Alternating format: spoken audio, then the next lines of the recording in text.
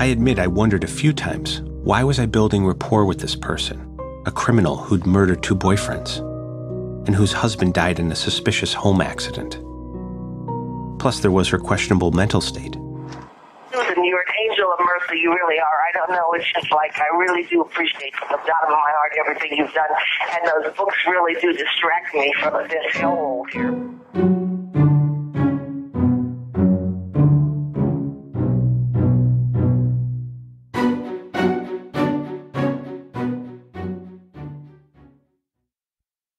Real Crime Profile is brought to you by many sponsors who support our podcast, from Casper mattresses to Quip toothbrushes to Madison Reed hair color to Sunbasket to so many others. So please, when you hear our sponsor, do check out the promo codes and the special offers for our listeners, and also go to realcrimeprofile.com where you can get up-to-date information on our latest sponsors and the latest special offers they have for our listeners. Remember, we can't do this without you, and we certainly can't do it without our sponsors. So thank you all for supporting Real Crime Profile. Marge mentioned Brian Wells. It's not like we didn't measure his neck for the collar. It wasn't a dramatic thing. It was just another sentence to her.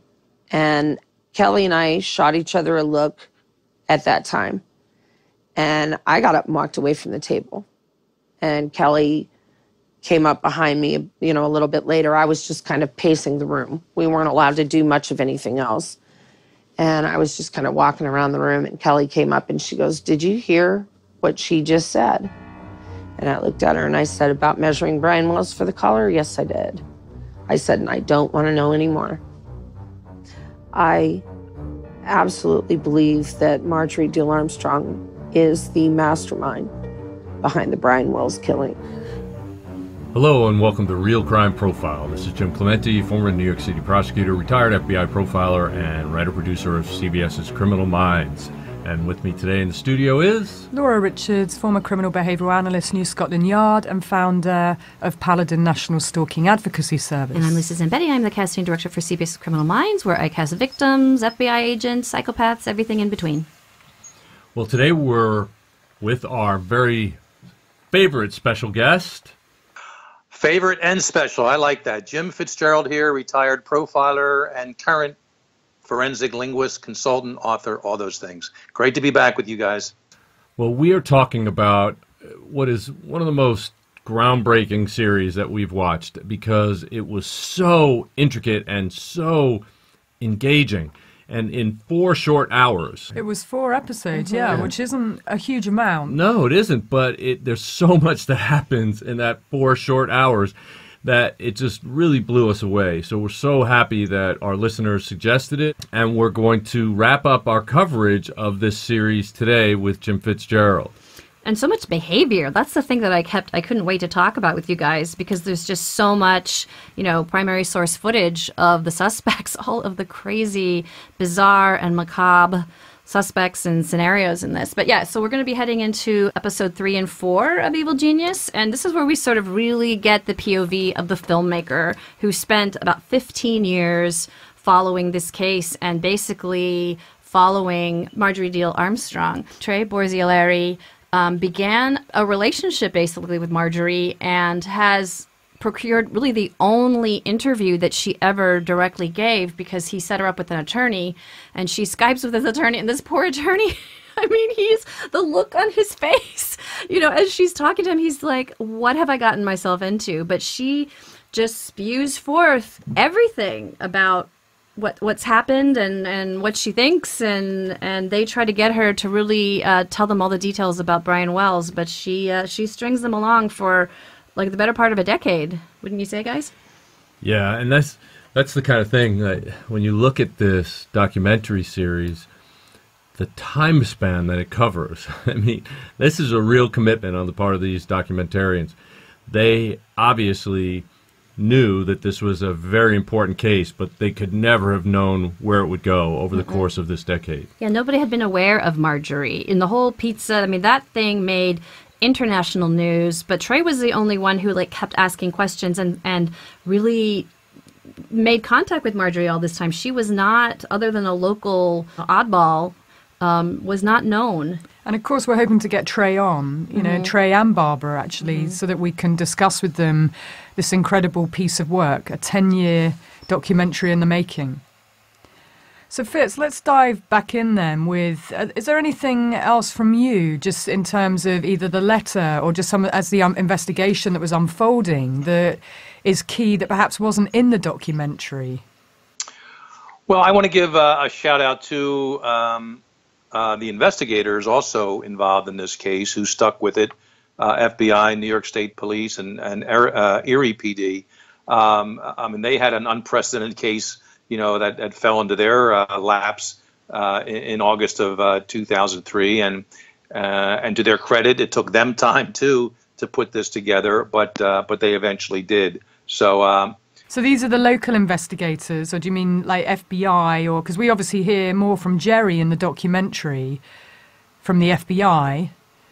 And Jason Wick, who's part of the ATF. It seemed like a big task force that was... Yeah, it was a big task force, and it sounded like they worked together very well, and they were very committed to this. And again, dealing with, like you said, Laura, oddball and bizarre people with all kinds of personality issues among them individually, collectively. So, to their credit, and I think to follow up what you said, it is a great miniseries. Trey did a good job there. But of course, it had to be the police that, put the basic aspects of it together, police and law enforcement together, that did this. A very confusing case. And as far as my role, after the initial few assessments of the letter, and actually I consider them plural letters in this case, my role was sort of minimized after that. I even think the role of the profiling unit was minimized from that point on, and it was mostly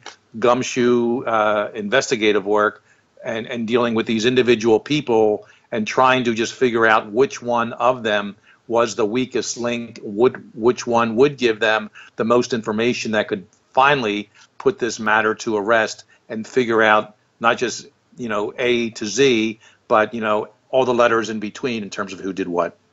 And that's what they did. And I'm sure the FBI profilers offered up more than that he, whoever he is, was probably a handyman because of the timers and the device. Right. And, there were issues in there, and I helped, put this, the profile together early on. He was a manipulator.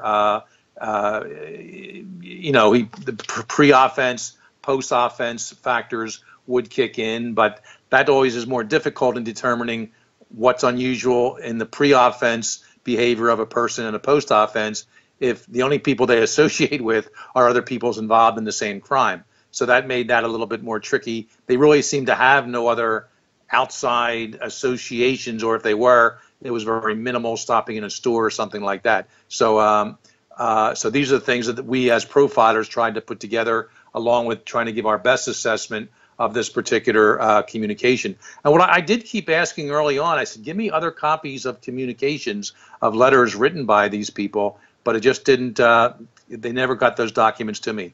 I was just going to ask that because Trey, the documentarian, had boxes and boxes of letters from Marjorie, and it just occurred to me, did anybody ever compare her letters to the original scavenger hunt pages? No, and every once in a while, Lisa, in different cases I've worked over the years, and I'm kind of ashamed to admit this, although I tried my best, but Jim knows about the anthrax case. I begged to be put on that task force. I said, give me writings of, we know whoever did the anthrax case was a biochemist somewhere involved in the U.S. Army research. I said, give me known writings of all these people. We have writings in this case. I mean, it worked in Unabomb, it worked with Eric Rudolph in the Atlanta bombings, the Olympics. But anthrax kind of put me aside, and I'm not going to blame anybody in this case. It moved on in so many different directions, and of course, I had other cases come my way. But I really think that and I know I told them early on that there's some distinctive features in these documents, some stylistic features, some spelling features. I would love to ask them to spell decipher and see if they got that spelt right, or write die pack and see how they spelled it individually. And that's not even looking for handwriting, just lexical features of the different language usage here. So so after the profile and my initial assessment in this, like most of the rest of America, I was just more or less following this pretty much from afar, and the whole profiling unit basically wasn't all that involved, I don't think, as it moved on towards its conclusion. Well, Fitz, in this documentary, they start revealing things like jailhouse informant statements, people that were in jail with Marjorie who said that she claimed that she said, it's not like we didn't measure his neck for the collar, and that Marjorie admitted to this cellmate that she shot James Roden because he was going to rat on them about the pizza bombing case. James Roden, though, was murdered before the actual bank robbery and the bombing murder of Brian Wells. Can I ask you something about FBI agent Jerry Clark and James Wick, who is the ATF? They look like two guys who were just obsessed with this case. I mean, there's something about them that, and the way that she manipulated them, just kind of stringing them along, making her drive her all over the place and get her into another facility. I mean, how do you protect yourself from that kind of manipulation when you're an agent? It seems like they were just putty in her hands. She just well, did you whatever have the fuck to she go wanted. along with it, right? You have to go along with it because you know that in the end, what your goal is to get a conviction. Not, you don't care what she's doing and what she's making you do. I mean, if it's not, illegal or outrageous, then you just go along with it because sometimes, as you found, Jim, when you were dealing with Ted Kaczynski, sometimes they'll manipulate you and not give you anything. And you have to take that chance, right? Well, I actually had minimal interactions with Kaczynski. My 2007 attempted interview of Kaczynski, that was a form of manipulation. It was all set up, and then an hour away, he told me he was busy that day. So that was his little way of getting back at one of the people responsible for his arrest. But we certainly see that here with the agents. And you're right, Jim, and it's always a cost-benefit analysis you have to do when you're dealing with people like this that have information, that can break open a case, whether they're the prime suspects or somebody else. And you sometimes have to sort of bend over a little bit backwards to give them what they want and take them to the next place. I don't always mean physically, but in their head that they think they're getting something from it. But I always try to make sure it was a quid pro quo when I was doing things like that. I'll always make sure I get something first, and if you reward me, I'll reward you back. I'm the one in charge here, not you. If they want to think they're manipulating me, that's fine. And I think the agents involved in this case, they played along with Marjorie to some degree because they had a higher goal and a goal that was more important to them than exactly where she was being confined at the time. So I think they played the game pretty well. It's always a chess game, Jim and Laura and Lisa, as you know, when you're dealing with people such as this. And the brighter they are, the more dimensions you have to that chess game, and you have to work around it every way you can. It's all about power and control. Yeah, it is. On multiple levels, too, yes. Absolutely.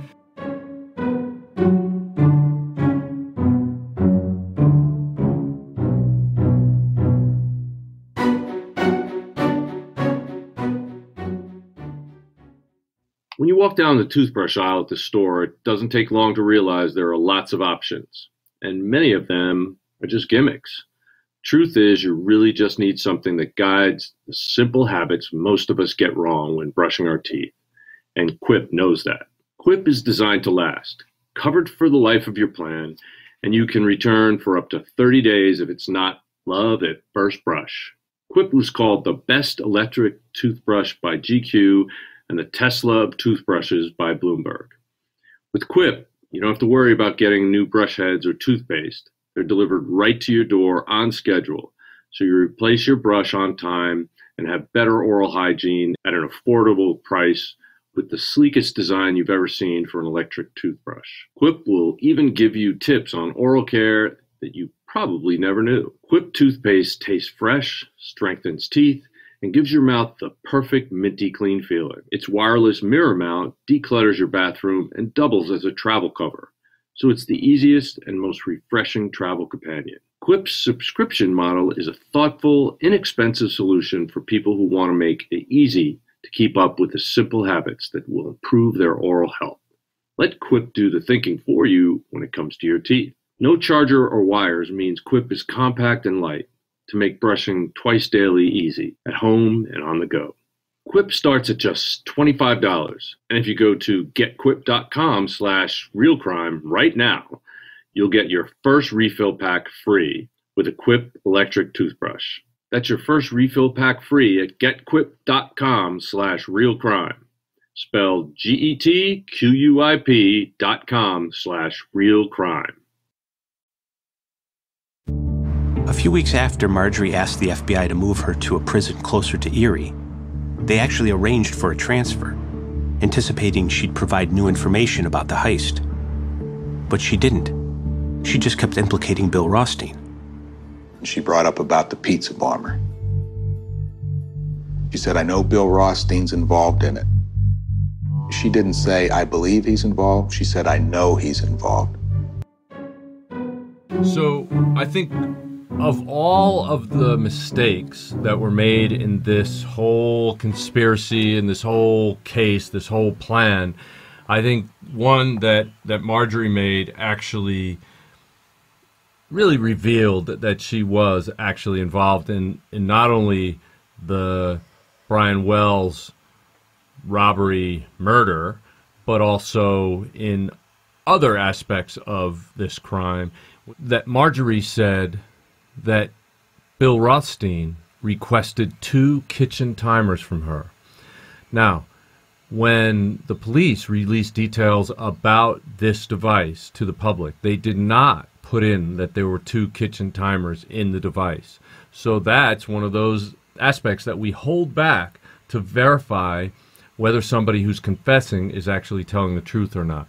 So by saying that Bill Rothstein had requested 2 kitchen timers, and it was 2 kitchen timers in the device, I think she very well implicated herself as well as Bill Rothstein in the creation of that device, the creation of this entire scheme. And I think that was something that she didn't know she was doing when she said it. She thought she was just implicating him, but in fact what it did was implicated her as well. Yeah, that was a very important factor, and I've been in that situation before. And we should also add here, which I don't think we did in earlier episodes, I encouraged a publication of the letter, or at least portions of it. And there was a redacted version within a week or two of the robbery, homicide, bombing that the public was asked to look at. But unfortunately, in that case, because the writing style was so distinctive and quite frankly unique, that no positive leads came out of that.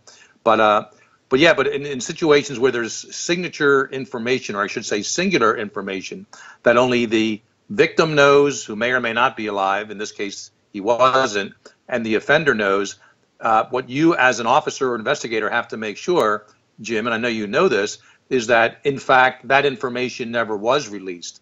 So I remember having some conversation down the line in this case about, did anybody put out the fact that 2 timers were, inside the device? Was it in the media? Was it during one of the interviews?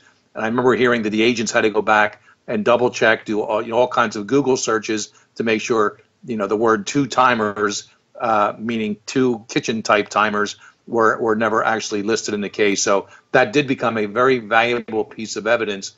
And you're correct in that that was probably the biggest mistake Marjorie made. As intelligent as she may be and as manipulative, that was a slip up, and that certainly led to her downfall. And so was the letter, the handwriting, was that ever put out there at the time of the investigation? You requested that it should be. You said a redacted version? Yes, it was ultimately published online as well as in various newspapers and on television. I remember seeing it a few weeks later.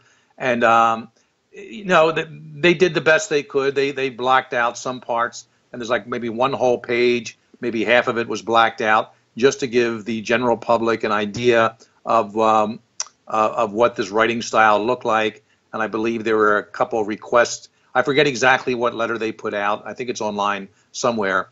But the bottom line is, where it did work in the Unabomb case and another bombing case I worked, actually in 2003, the Midwest bomber, we published a document he wrote and we got him identified.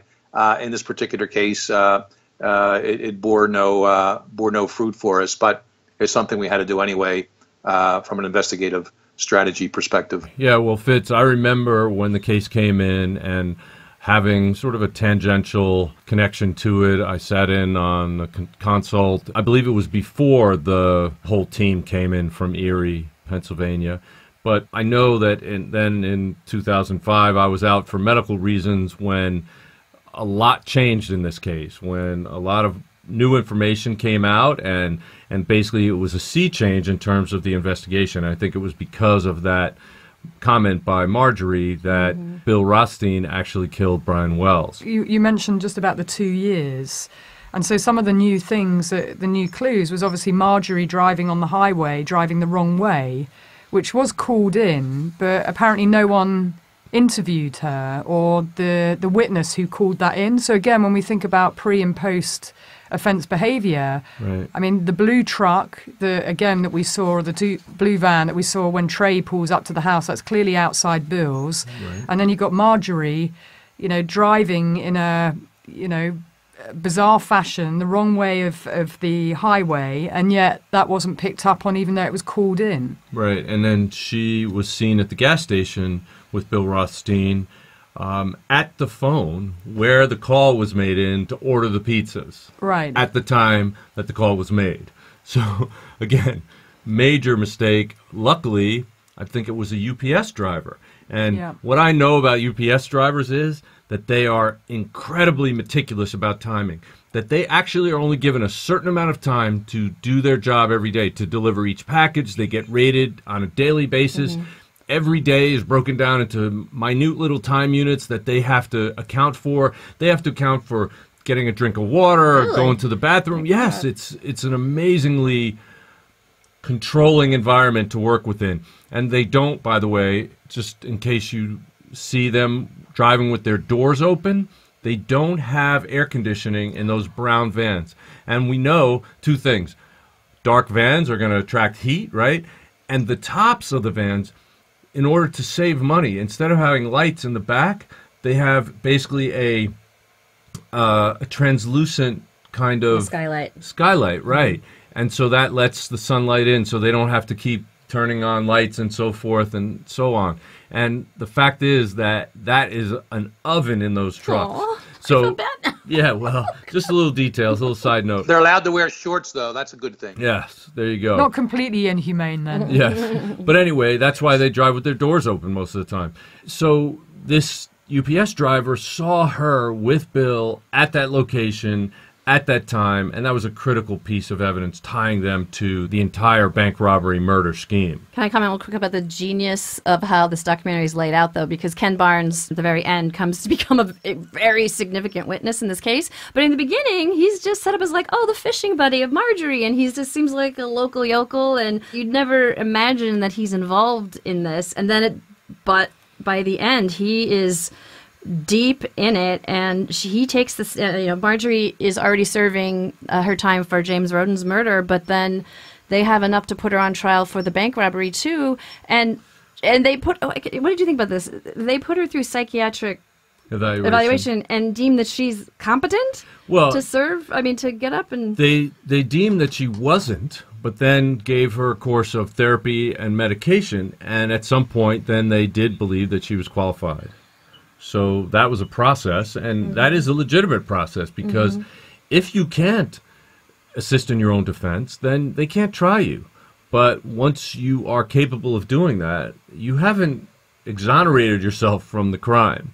So you still have to face the music if you're charged. So I believe that's what happened. And what Ken Barnes did was he attributed a motive to Marjorie, and that was that she wanted to get rid of her father because she wanted to get her inheritance from him. And apparently he had been doing nice things around the community and helping people and giving money to people, and she thought he was wasting it away.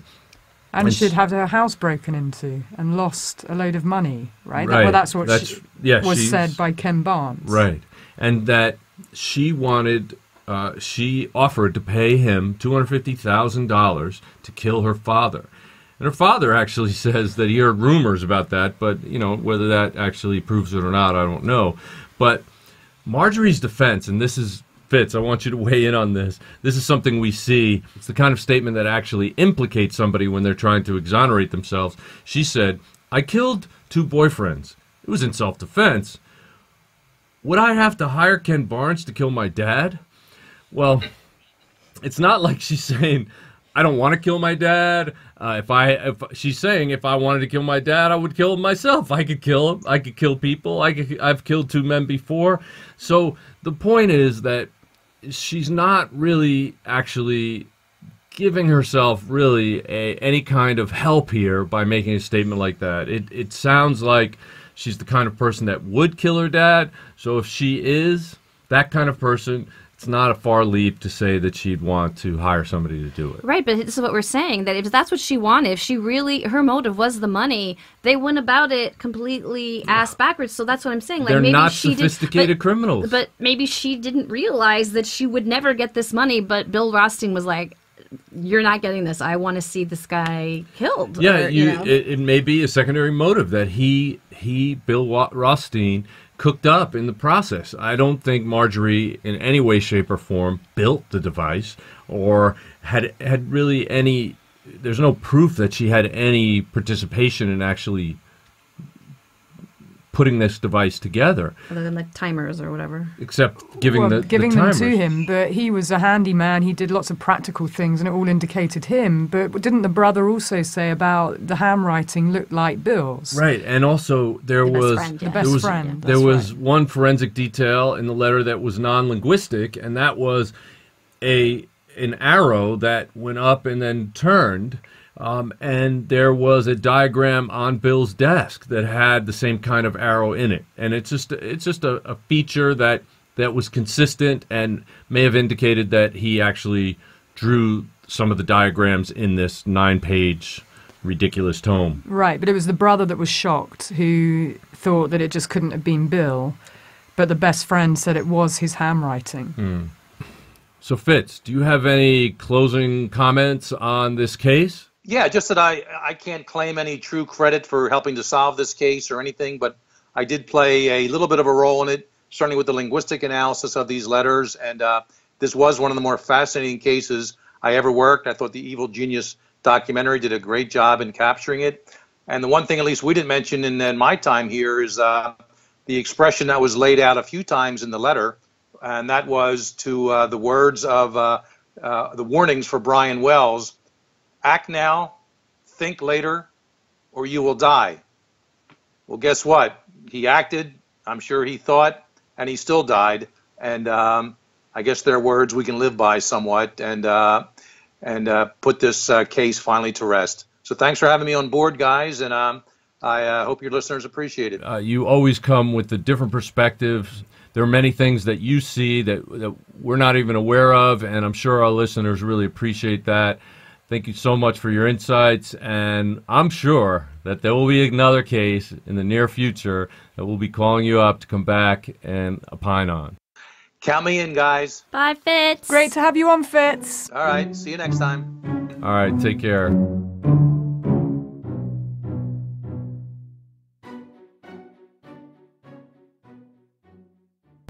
I believe she said there was another person involved with him and that he was keeping really close to the case, and he was like infatuated with the case, so he knew more than what the police did in case he got talked to on it. Now, I couldn't get her to give me, why she knew. Marjorie, how do you know this information? She wouldn't give that up. She controlled the interview because it was very easy for her. All she had to do was walk away or say, I'm not talking anymore.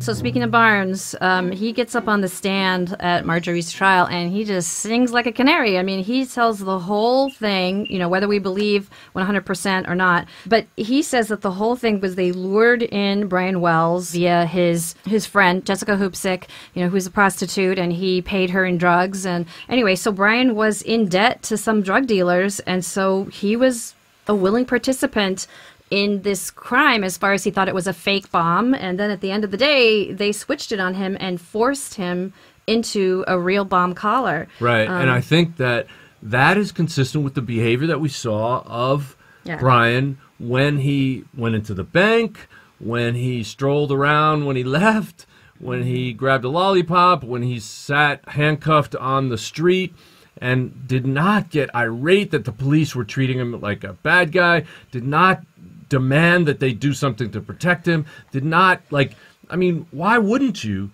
just get a, one of those things that the firemen have that cuts metal. Of life, yeah. Of life, yeah. And Jaws of Life, right. Yeah. And just cut it off, snap it off. I mean, it could have been done.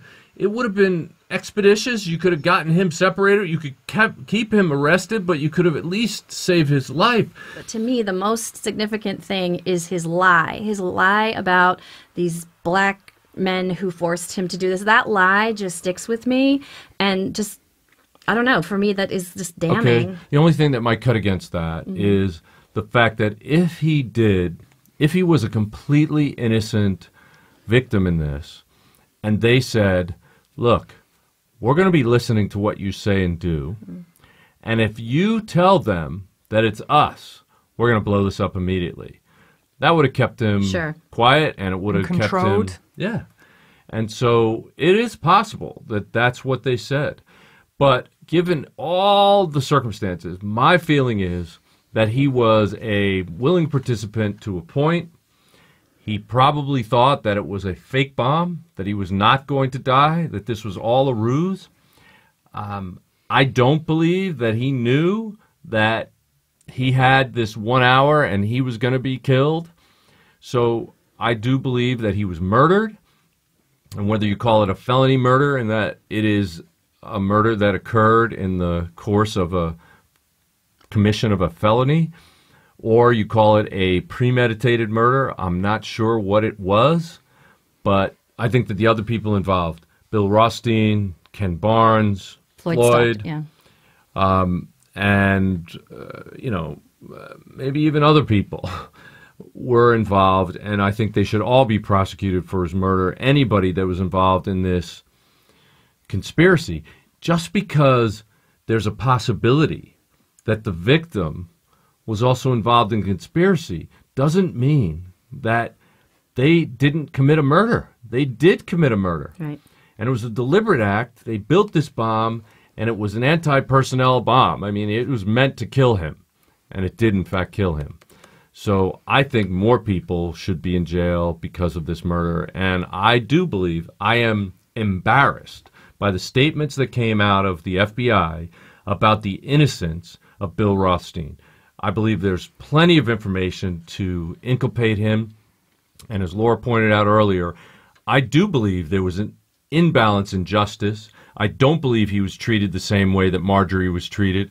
I think she was treated as a real killer and criminal, which she may very well be. But I believe that Bill Rothstein was just as culpable and just as involved, if not more involved. I believe he was definitely more involved in building the device itself. She seemed crazy, and she seemed like she would be a mastermind, whereas he fooled everybody. Laura, would you? Yeah, I'm going to weigh on this whole crazy woman thing because I just find it quite offensive, namely because, I think Bill Rothstein tried to set that tone. And I think that when he was being interviewed by Jerry, was kind of like, come on, the kind of, have you ever seen manic depressives and this kind of crazy woman theme that he plays into Jerry? And I think it continues down, and leans down that way with her. And yet Bill seems to be remarkably unscathed by that. So I would have liked to have seen, far more balance in terms of, I do think they're co-conspirators. I don't think that Marjorie is innocent in this, but I think you have to track it back and understand the kind of, as you know, Jim, psychological autopsy of all the characters involved and what was going on in their life. But that doesn't mean to say that they're innocent, and they've certainly taken some decisions, to harm others. But I do think with Brian Wells, it's my belief, and I'm in a way, and I do think that he was innocent. I think that he was vulnerable as a person, for 20 odd years, he's the pizza delivery guy, his kind of I guess, childlike caricature of kind of dancing around to music, as the neighbour sort of says about him and his personality, I think that he was probably easily exploited and easily exploitable. And maybe he did just go up there to deliver these pizzas and he gets brought into this kind of web of things. And yes, he could well have been coerced into, we're going to play a game, but you've got to say X, Y, and Z. I don't think he knew that that was a live bomb around his neck, and what they did, inevitably, they gave him less than an hour to live. And we obviously see that on our screens, what happened, which was horrific in and of itself. Mm-hmm. What we do see from Marjorie is somebody who was incredibly intelligent, bright, was magnetically beautiful when she was younger. At 23, she does go to try and seek medical help, but we don't really get under what was going on in terms of her life course, and even just the way that she was pictured. The evil genius, a split on her face, and, the artist basically said in court that he kind of shaded her face really dark, this kind of caricature of evil, where perhaps she's made some bad and terrible decisions in La Folie à Deux with Bill Rothstein, and the other characters are involved, where seemingly they seem to get off scot-free. And in the end, Marjorie's body wasn't even claimed. She's buried in an unmarked grave. And I do wonder what happened to Bill Rothstein. He died in hospital, but I'm sure he's in a marked grave and seems to have been treated entirely differently. But the real victim in this is obviously Brian Wells, James Roden. There was another colleague of Brian Wells, wasn't there, who suddenly and unexpectedly died before he was going to be questioned by the FBI. So he's an interesting character of what was going on with him. So it seems like a number of people were involved as co-conspirators. So Evil Geniuses is probably a much more accurate title, for sure. And I think that this just kind of points out the flaws in thinking about a documentary as the pure truth. Because as producers ourselves, we know that there are certain things that can be manipulated in a documentary series, that if you're not incredibly conscientious about facts, that it's very easy to go down basically the trail that you believe in. And so that's why, Laura, we have to, when we do our documentary series, we have to literally stick with the facts. We have to let the facts tell us a story. And we don't make, extreme pronunciations about things if we don't know for certain. And that's what I think some documentarians don't do. I think they have an idea in their mind and they set out to prove it. And, whether that happens in the middle of production or at the end when they're editing, I don't know. But the fact is that there are certain things that don't seem exactly evenly portrayed in this documentary series. That's not to take away from it, because it is a dynamic series, and I'm so glad that I watched it, especially because it answered questions that I have from way back in 2005, because I wasn't involved from that point forward in the case. I was just going to say that, having read a lot of interviews with the documentarians, they really wanted to talk about Brian Wells and try to bring some kind of justice to that. Nobody was ever found guilty of his death. And so that's something that was very much on their minds. And I hope that we can interview them and have them talk from their point of view. And obviously it is a very this particular documentary is very subjective, because the documentarian was so intensely involved with Marjorie. So obviously she's his focus through a lot of it. But anyway, that's for another day. And it also sets it apart. And this is why I would like to speak to Trey and Barbara and have them on RCP, because obviously having a female as the centre character in this sets it apart from everything else that's on Netflix. So, whether that is just a byproduct, but I think the lens was skewed. But I'd love to hear more from them, because they're the creators of it and they can tell us a lot more. Absolutely. All right. Well, to our listeners, we're signing off for now. We really appreciate you listening, and please keep the recommendations coming, because there are a lot of cases out there that we aren't exposed to, and actually, since we have a very limited time, there are some shows about cases that we haven't yet seen. So if you see anything or hear anything good, please let us know, and we will do our best to keep up with those cases in our coverage on Real Crime Profile. So thank you for listening. Till next time. Signing off for Real Crime Profile. If you like our podcasts, there are a few things you can do. You can take 2 minutes and go to Apple Podcasts and leave a 5-star review. You can also check out all Real Crime Profile offers and promotions and our sponsors in our show notes. Another thing you can do is go to Facebook and like our Facebook page, and you can also follow us on Twitter at Real Crime Profile without the E.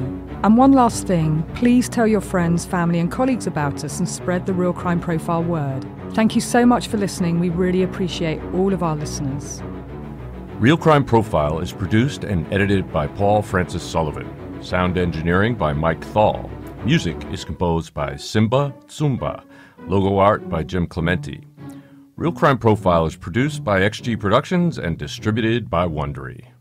For advice and support if you're experiencing stalking in the UK, you can contact Paladin National Stalking Advocacy Service on 0203 866 4107, or you can go to the website where there's a lot of information and advice that you can follow on www.paladinservice.co.uk. If you're experiencing domestic abuse, you can call the National Domestic Violence Helpline for free on 0800 2000 247. In the US, if you're experiencing domestic abuse and need advice, shelter or counselling, you can call Genesis, the 24-hour hotline, on 214-946-4357. You can also go to their website for further advice or support, www.genesisshelter.org. And there's the Domestic Violence Hotline on 800-799-7233.